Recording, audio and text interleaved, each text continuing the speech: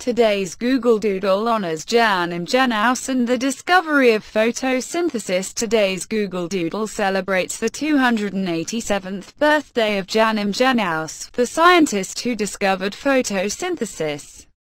Despite making one of the most important botanical discoveries in history, Ingenhousz was actually a doctor, not a botanist.